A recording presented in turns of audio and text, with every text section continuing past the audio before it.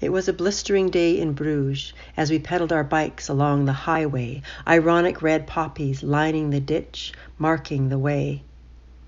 "If you ever make it to Bruges," my father had said as an afterthought, "maybe you want to go to my brother's grave." His eldest brother Gordon had been taken down on this land just 3 weeks before he was due to come home, one more added to the tally of the Second World War. Just 3 weeks later, 3 weeks, and he would have been home. Another brother, 15-year-old Stan, was heading out to work the harvest across the province and would not be back for weeks, leaving his widowed mother, 5 brothers and 1 sister behind. Bringing home enough money to sustain them through the winter, such was life in Abbey, Saskatchewan, for a 15-year-old boy. Just 15 when his horses and buggy started down the road and he saw the black, shiny car heading his way. The early fall dust cloud pushing it closer to his mother's home, his mother's heart.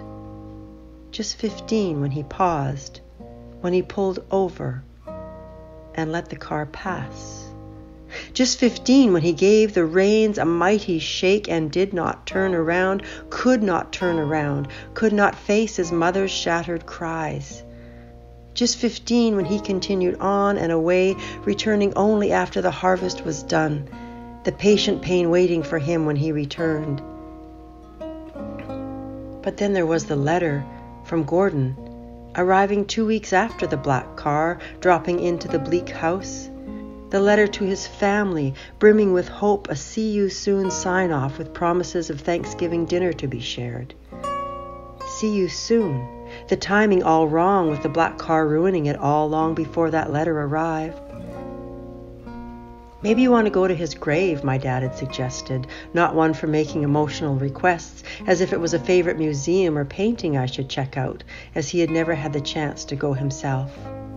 Had never made it to Bruges on a hot summer's day to touch the headstone of his big brother, so he knew that it was all real, that Gordon would never return home.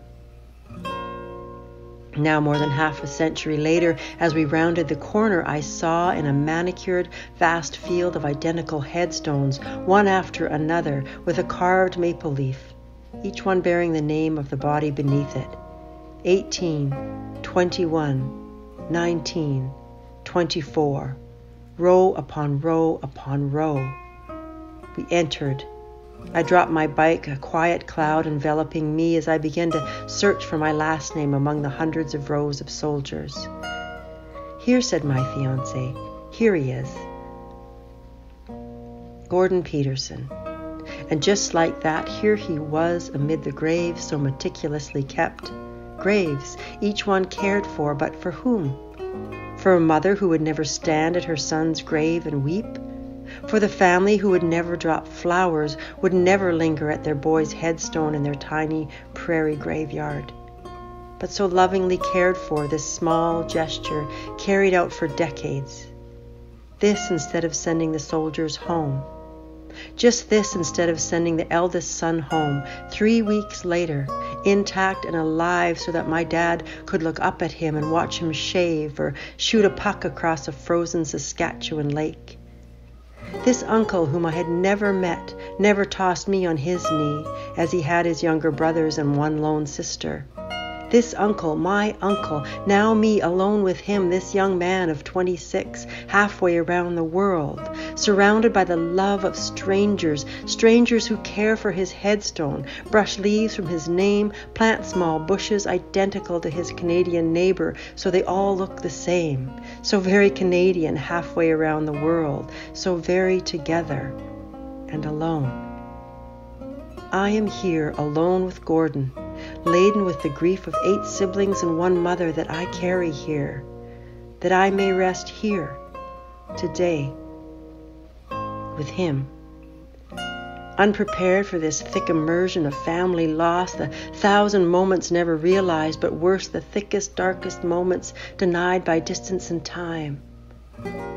"Maybe you could go see him," my father was saying. "Maybe you can give some shape and form to our invisible grief. Maybe you can tell him we were still waiting for you.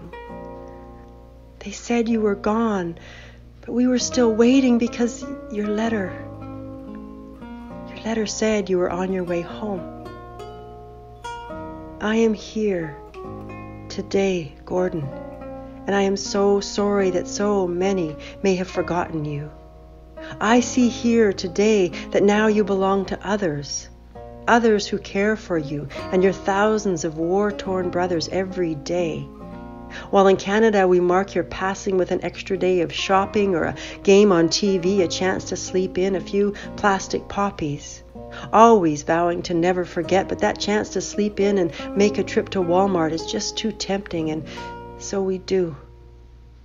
And the best I can do is give you a proper goodbye from your family here, today, a half a world away, and feel so blessed that I come from such tenacious stock, the same stock as a boy who knew the best way to honor you was to press on, be strong, and to work the harvest.